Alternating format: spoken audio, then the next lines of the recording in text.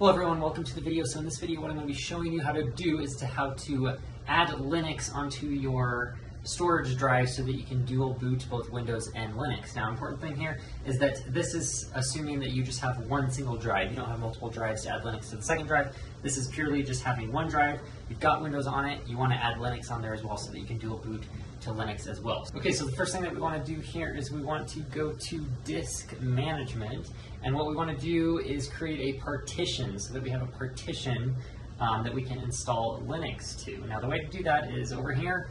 You see, I have my one disk. Ignore this disk for the moment. This is just my USB, which will come in here in a moment, but I already have the USB plugged in.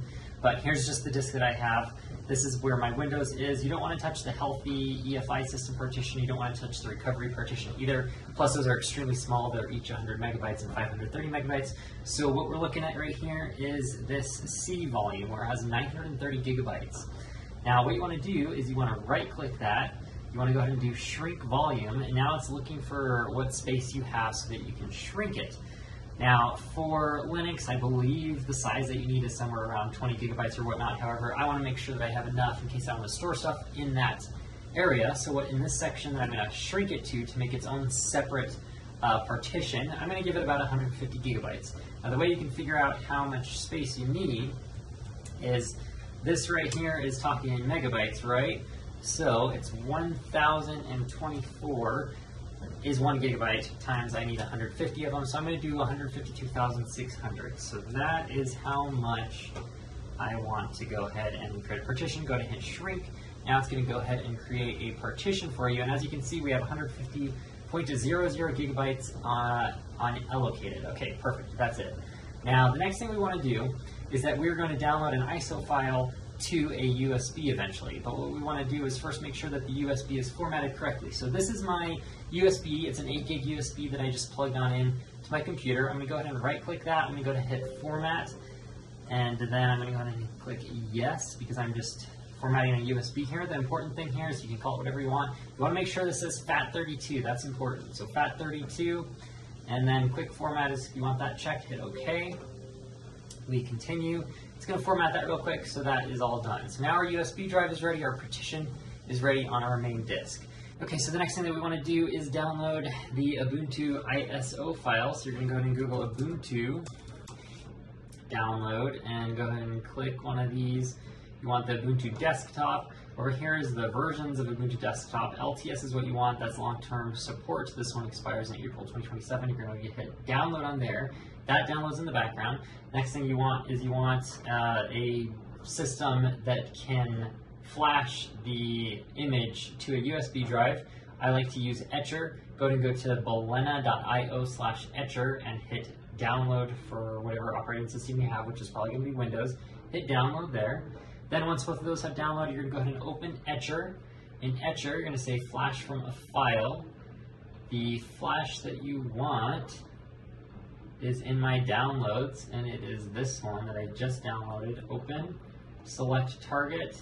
This is it, 8 gigabytes. Go ahead and select that one, select one, flash. Now it's going to start flashing these.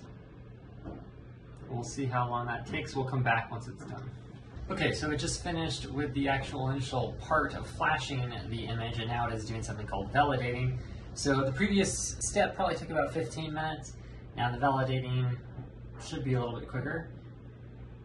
Okay, so this is the validating. It is done. So we have got our flash completed. So we are done with the Etcher now. Okay, so if we go real quick over here into disk management, so you will see that we have, first off, we have our main drive where we created the partition, and then we have got our Ubuntu right here, and that is what we are going to be using here. So, what do we need to do? This is what we need to do. You need to restart your system at this point. You need to go into the boot section, and you need to boot from this USB drive. Now, I have a Bluetooth keyboard, and the problem with my Bluetooth keyboard is that it disconnects when I power down the machine or when I restart. So then it makes it almost impossible to actually get into the boot menu because I can't hit the button fast enough. So another way to work around that is to go to the Start menu, go into the Settings menu. You can then go over down here to the bottom to Update and Security. On the left, hit Recovery. and then you're going to go ahead and hit Restart Now and Advanced Startup. This has a variety of different options, among them being you can boot into the BIOS, you can boot from different things. So that's what we're going to do right now. Okay, so we're going to restart now. And when this restarts, it's going to boot into the BIOS. Or actually, it's going to boot into this blue section. And for me, I'm going to go into my BIOS. So I'm restarting into the BIOS now.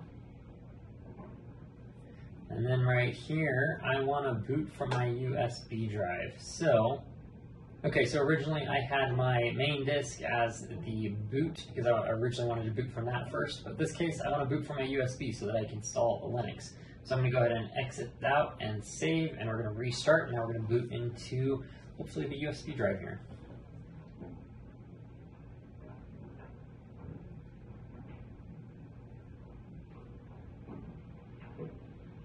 Alright, so this is the screen you get.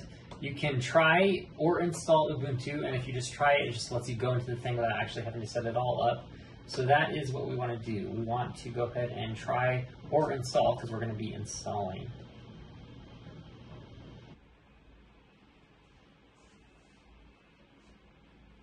Okay, so here's what you boot into. So you first have the option to try Ubuntu. This is where you can purely just work off of the USB drive and just try it without actually installing anything. I want to actually install it, so we're going to go ahead and install Ubuntu. Normal installation. I don't necessarily need this. I can download that stuff later. Okay, then we're going to go ahead and hit continue. So in this screen, we want to go ahead and choose our own using that partition that we created on Windows. So something else. Continue. Now when we look over here, what we're looking for is that free space of 150 gigabytes that I had created. Now I've actually already started to set this up because I thought the video was recording, but it wasn't. So in this main screen, you're going to look for your free space. Now a lot of these free spaces are 0 megabytes, 1 megabyte, that's not it. So the one that you want to find is the one that you created with the partition in Windows. So for me, that was this one because it had quite a big chunk of megabytes. The first thing you want to create when you do this is you want to do the root. Now for root, for Linux, you need about 20 gigabytes just to be safe and whatnot. I do about 25 gigabytes. So this 128,589, I'm going to change it to 25,589. It's not exactly 25 gigabytes, but there's a few extra megabytes. But I'm going to change that to 25,589, or 25,000, or whatever you want, megabytes, so that I have about 25 gigabytes. Then you want to make sure that this says logical. Beginning of space is good. You want to make sure that it has the ext4 filing system.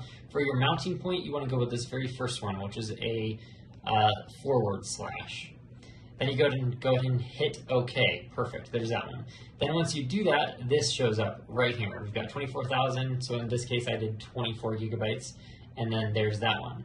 Now the next thing that you want to do is you want to click on free space again. At this point your size will have diminished slightly, and now you want to create what's called a swap. So you're going to click logical, beginning of space, use as, you're going to do as swap area.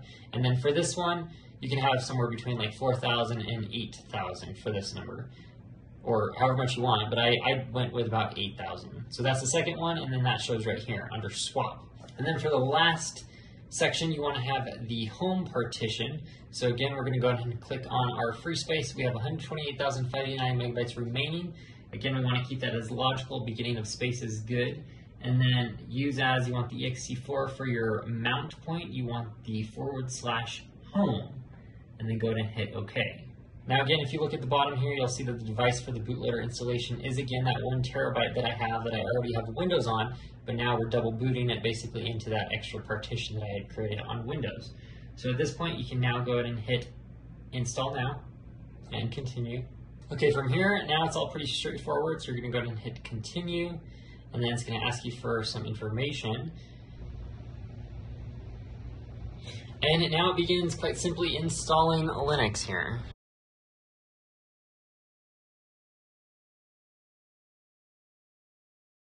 So now we get a message that installation is complete. You'll need to restart the computer in order to use the new installation. So we're going to go ahead and click Restart Now. And it says down here, please remove the installation medium, then press Enter. So I'm over here removing the USB stick from my computer, and I press Enter. Okay, so I am rebooting my computer again. Previously, I hit the delete button to get into the BIOS UEFI. You want to hit F11 in my case, whatever key you need to get to the boot manager. And here we are, please select the boot device. So which one do we want? We don't want Windows, we want Ubuntu, so we're gonna go ahead and select that one, hit enter, and now we should be entering into Ubuntu. So you can't see it up here, but we have 3 options up here. You just want the top one that says Ubuntu. And here we are loading into Ubuntu, or at least we should be. And here we are. We are now in Ubuntu. Now let's say I want to go back to Windows. So I'm going to go ahead and restart the computer. And when I click restart, that's restarting the actual computer. So it should log in automatically into Windows because I have Windows set, or the primary operating system that boots here. Okay, so yeah, here we are in Windows. Let's just verify that this also works. So we pull up the disk manager.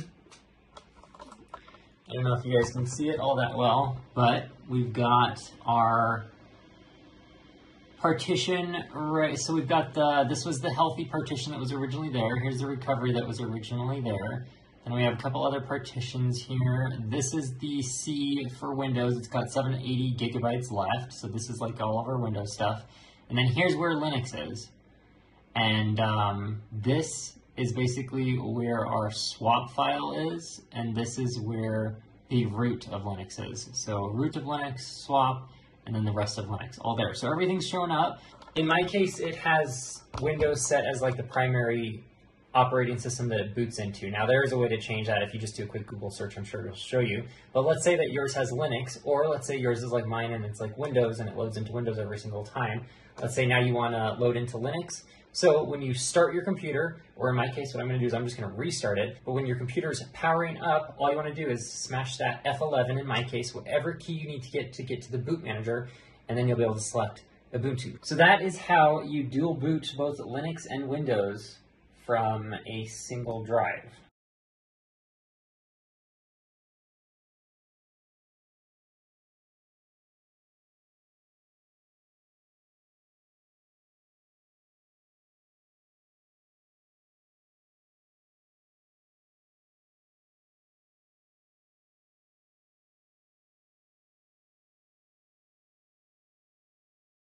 Alright, so what we just did was we installed Linux and Windows on the same disk separated by a partition. Now if we go back into the Windows operating system and we go up here to disk management, now I've installed actually a second disk since the previous section of this video, and that disk is displayed right here. I have that right there, it's disk 0. But the disk that we just worked on is this one right here, disk 1. So as you can see, this is where I have Windows. This was the healthy UEFI system partition that was there previously. Over here we have the recovery partition that was there prior to our install of Linux on this disk. And then right here we have our 3 sections for Linux. We have the 8 gigabytes that we chose, we have the main root, which is the 120, and then we have the 22 for the primary partition for Linux. These 3 are all our Linux.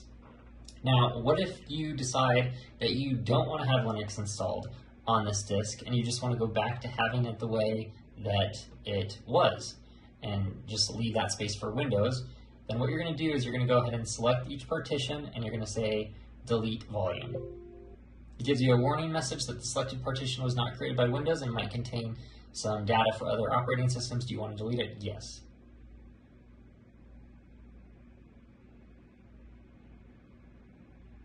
And then it changes to unallocated. We're going to do that to the healthy section as well, because that is also for Linux.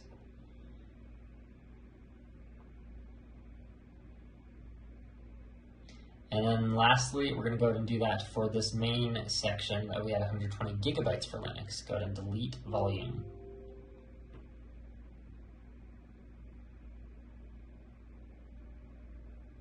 And as you can see, we have 150 gigabytes of unallocated space, which is exactly how much we had when we originally started. So to go ahead and merge that back into our Windows, we're going to right-click the C section of our Windows. And real quick note before I do this is that you can also use this. You can right-click this, you can say New Simple Volume, and then you can create like a drive, for example. So this main section where Windows is a C drive here that I have here. I can click Next, and I can choose a size, and I can choose a letter and create my own volume right there. But for now, I don't really care about that, so I'm going to right-click my C volume, and I'm going to go ahead and say Extend Volume. I'm going to hit Next, and then it's going to examine how much volume I can extend it. All the volume that it can extend it is this entire unallocated space, which I want, because I want it back to how it was. I hit Next and then Finish, and now it merges it back into the C. Now we have it exactly how it was prior to doing this whole process to get Linux installed.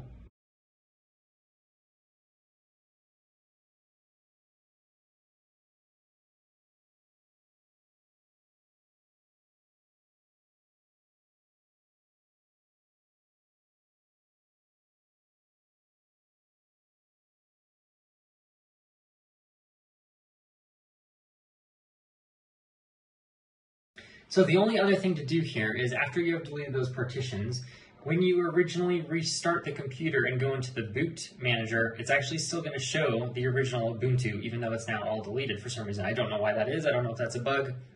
So you need to find a way to delete that option because it won't work. None of the files are there. So for that, I'm going to go ahead and restart the computer again, and I'm going to go into my BIOS settings, or excuse me, my UEFI. So as it restarts, I'm going to hit, for me, it is delete. Now I have an MSI board, so this is going to vary depending on what kind of motherboard you have, but the way for me to do it is I go into settings, and then I go into boot, and then down here, UEFI hard disk drive priorities. Here is where you can change what options you have. Now I've already done this, but originally this was all three of them here. Now the only good option here is the second Ubuntu. The other one is no good.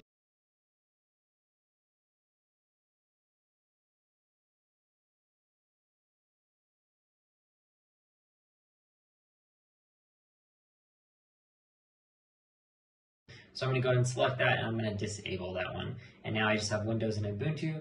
So when I go ahead and exit out of here and then start pressing F11, you're going to see the boot options I have.